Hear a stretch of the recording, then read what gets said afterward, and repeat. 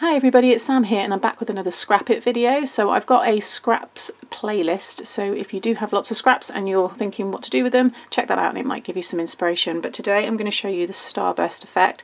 I have seen this around for a long time, but a lady called Claire, who was on the Trimcraft design team, she used to always do a lot of Starburst, and I wanted to give it a go and share it on my channel. So these are the ones that I've made. Now I've done one here where I've joined them right up, and although I like the effect, I don't think it gives you that real Starburst look, whereas if you see on these two here, I've left a white space, and I think that really does just make it a little bit more special and a bit more of an impact. So I'm doing mine all on 6x6, but you can do this on any size card. I'll just talk through kind of adapting the lengths and the widths if that's what you want to do, and I'm just making these as some simple thank you cards. So let's get into the video and I'll show you how to do them. Okay, so I have raided my scraps, and I have basically cut these pieces here. Okay, so these are 1.5 by 4, and I found that to be a really nice size to use on a 6x6 card. Now if you want to do 5x7 or smaller or wider, then I would just say extend the length, but the 1.5 width is really good. So like I said, just extend the lengths and you can change them, and you'll find that you'll just need longer lengths when you hit the corners, shorter when you come around here, and that will make sense once I start putting it together. So this is the 6x6 size here. Now what I also find might help is if you actually break your space here into 4 quarters. Now you can also have this, you don't have to have your center point in the center. You could have it all starting down here. You could have a Starburst coming right from this bottom line, and all of the pieces come up and come off the top here. In that case you would need 1.5 by 7 inches, or 6.5, because you want to make sure it's going to come off the edge, and then you just trim around it. So like I said, once I start putting this together, hopefully it will make sense, and then you can just go and cut any lengths that you want. But what I would suggest you do is just mark the halfway point here. So this is a shop brought card blank, so it's just under 6 inches, so it's just under 3 inches is the halfway. So I'm just putting a little pencil mark there because you can rub this out. But I think if you haven't done this before, just giving yourself these little 4 segments will just help you keep everything placed correctly. So yeah, I just recommend putting this in just very lightly, just so you get that center point,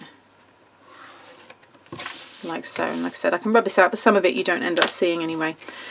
Next, so I've got all of my scraps here. This is from a first edition paper pad, and they're actually double-sided as well, so I might end up flipping some of them. But what I'm going to do first of all is start off in this section here, and I'm just going to, this is the point, and I'm just going to sit it in the center point there, and I'm going to run it along that pencil line, like so. So I'm just going to grab some glue. I'm not going to go right to the end there, I'm just going to focus on the point. I'm using the cloud just so I've got that wiggle time really, because you will find that you might adjust this as you go around. So I'm just going to, I'm going to come away from the centre just a little bit, because you actually want to leave a little bit of a white space. I mean, you're going to cover it anyway, but that would just continue the pattern that way. And then I'm going to get the next one. And again, just going to add my glue, and then I'm going to sit this one in this just above, like so. You'll get 4 in this segment. So let's do this pattern, and then I'll change and put the polka dot maybe on the other side. And then this one again, just come away slightly, giving yourself that same white space. And then I'm going to do, actually I'm going to, and then I'm going to do the blue, because then that'll sit next to that mirrored card again. And then this one will go in like so. And then just, I can afford to move that up a little bit, like so. So I've got the same white gap there as I've got here, here and here. But by just focusing on that one corner, I think it's much easier, because otherwise you can probably see now how you could quite easily maybe have too much of a white gap there, and before you know it you might be short by the time you come around to this side, and you might not be able to fit another segment in if that's what you wanted to do. But now you can see I've got one of my corners. So next I'm going to go back to this one again, and I'm going to focus on that pencil line again. Again, just leave a little bit of a gap away from the centre, and that same kind of white gap, like so, and just repeat.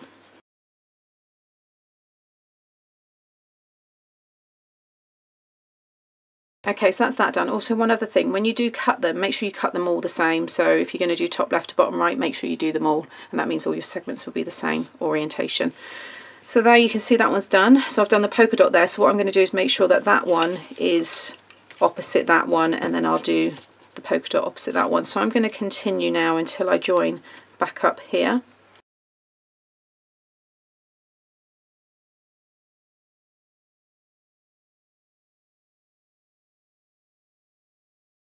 Okay, so that's now all done, and I just had to cut some more scraps actually, and these were only 3 inches, but because of where it's positioned, it's you know, worked fine.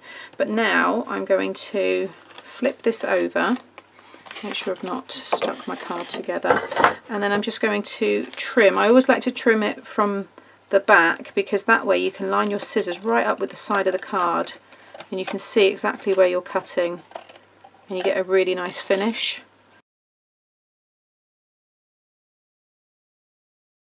Okay, so now you can really see that starburst effect. I love that shiny cardstock as well. I think it works really well.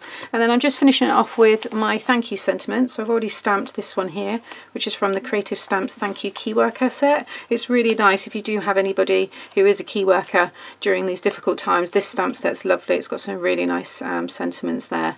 So yeah, if you do want to send any out. And then that one is going to go right across there.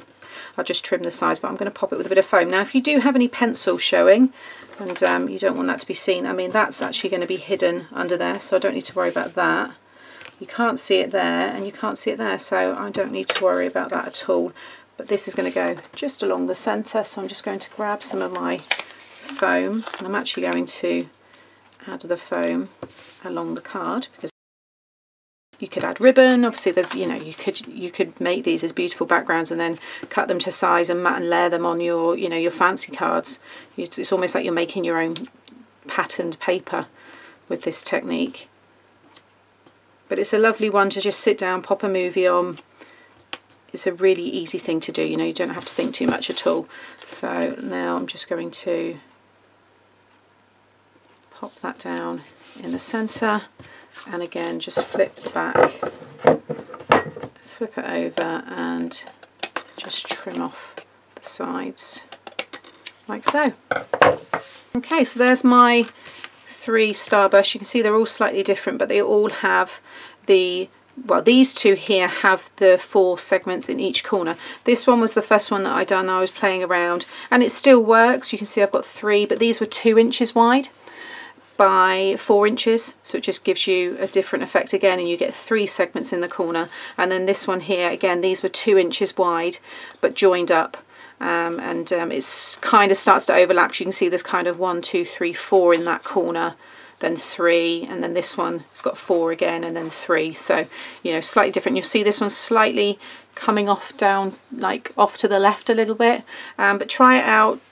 Have your starting point here. Like I said, you don't have to divide it into the 4 segments. You could have your segments so that they are, you know, down here and then across here, so your point, your center point's actually here, and then start your starburst and have your sentiment over there. There's lots of ways to do this. Check out Pinterest, tons of inspiration on there, but I'm really pleased with these simple ones for now, but it's something I will definitely be doing in the future. So thank you for watching. Check out my scraps playlist because there's more inspiration on there as well, and I'll be back very soon with another tutorial. Bye!